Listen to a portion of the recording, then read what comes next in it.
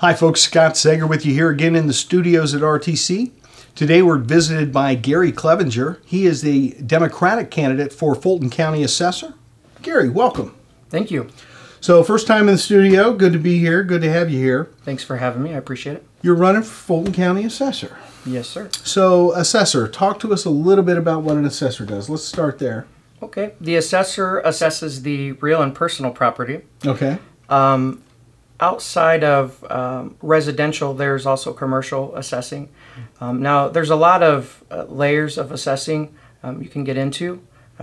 Grades, sales, income, but those things I think would bore the listeners as much. So basically, at the end of the day, the assessment comes down to your assessment should reflect the market value.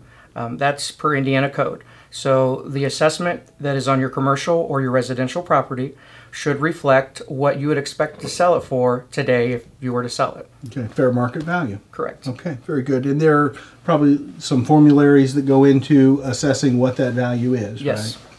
Very good. And of course, we're talking about real estate, so you've got comparables of sales, you've got improvements on the facilities, those type of things. Right? Yes, comparable sales are actually the most common form to reach an assessment. We look at the sales study ratios. Indiana allows 3 methods to come to an assessment, and that could be the sales comparison approach. We could look at the income, or we could look at the cost approach, which is going to be for your new facilities being built or your new homes. Excellent. Well, let's step back for a moment. Let's talk about Gary. Where are you from? Who are you about? What's going on in your world? Okay. So I am from Rochester, born and raised. Okay.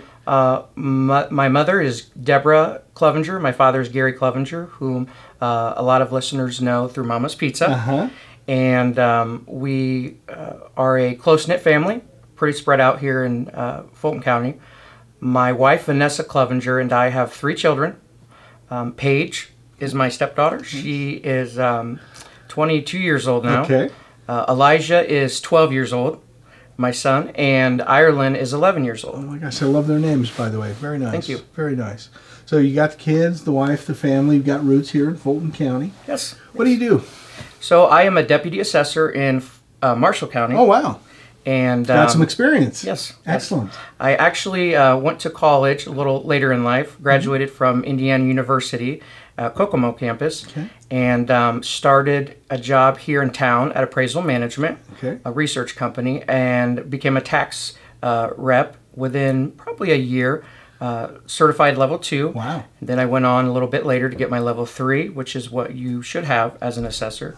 And so I've been serving the community probably for a little over 5 years, I think, in that capacity. Excellent. So Marshall County, Fulton County. Yes. Going to be differences in the assessment and property values, or do you see some similarities between the two? There are. So when it comes to assessing, both counties have to go by the state guidelines. Well, all 92 counties in Indiana have to go by the state guidelines. However, there's a lot of local discretion as to how you operate your office. And so just a few facts to throw out there. Some of the differences are going to be parcel size, for one. In Fulton County, we have just over 17,000 parcels. In Marshall County, we have just over 33,000 parcels. Wow. So there's almost twice as much there. Almost. And as far as the office size goes, we have 5 full-time here in Fulton County, including the assessor. And in Marshall County, we have 8 full-time. Wow. But outside of that, the biggest difference, I think, is going to be the way in which we operate. So we have our certifications, and we're certified by the state. We're in continuing education all throughout the year. And it's great to have all those credentials, but if I have those credentials and don't do anything outside of the box, then what value am I really adding? Right. So one thing that we do in Marshall County is we assess all of our properties in-house. So we don't have an outside vendor. I see. In Fulton County, we have a third-party vendor that does our assessment work for us. They do some of our appeals. There's a lot of different things that they do for us. The company that we just signed up with is from Kokomo, and I believe it's ad valorem. Pretty good outfit, but that costs the taxpayers more than $350,000. Really? So that's a pretty big tax burden. The county council, the city council, folks are really looking for ways to cut back. I mean, there's over $1 million in cuts they're trying to make. So in times like these, we need to think outside the box. And I think one of those things is to get rid of the vendor, cut that cost for Fulton County residents, and do our assessments in-house. Interesting. As we do in Marshall County. Interesting. Okay, so that would be one difference you would see with a vote for Gary Clevenger. Yes. Okay, very good to know. A lot of nuances to what you guys do in the assessor's office, and you know, I think it's one of those thankless jobs. It's a necessary evil. It has to be done. That's how we pay for the new roads. That's how we pay for the sidewalks and our infrastructure. That's desperately important. We know how important it is here in this country. We don't want our bridges to have problems. We don't want our roads full of potholes. But you know, it's something that I don't think I would personally throw my hat into the ring on. So you have to have a little zeal for doing that type of thing. And you're obviously doing that now up in Marshall County. You know, that's something you would have to give up in Marshall County if you were elected? Yes, and I'm glad you brought that up.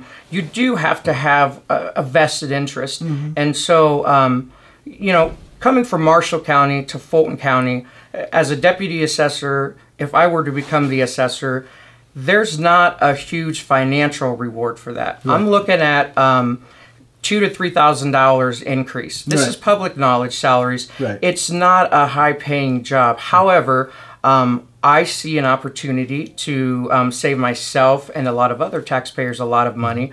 I believe there's some work to be done. And the reason I want to get involved, roll my sleeves up, is not just because I know how to do it and because we are doing it in-house, but because I want my children and my grandchildren to inherit something better than what we have today. Okay.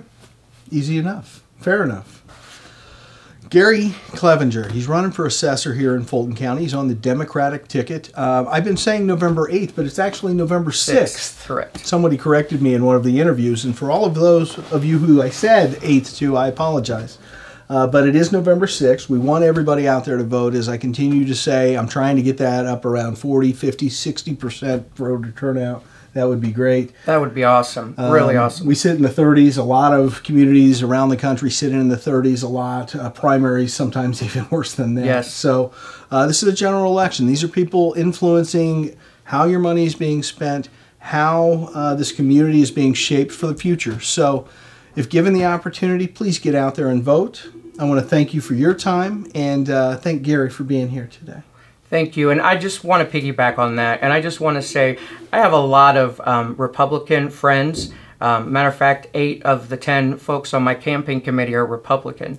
It's imperative this election that people get out and vote. Not only that we get out and vote and exercise our right, but I would ask that folks think beyond a straight ticket. I have a lot of friends that know people who are adamant about straight tickets. And I can understand on a federal level where folks are coming from, but it's important when we work so hard on both parties' sides to find qualified, good candidates to run in these positions. It's not an easy thing to find candidates.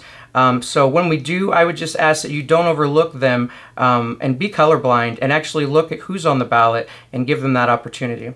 Well said, sir. Well, thank you again for watching. We'll have more of these interviews for you right here on RTC. Thanks again for watching RTC TV4. I'm Scott Sager. Thank you.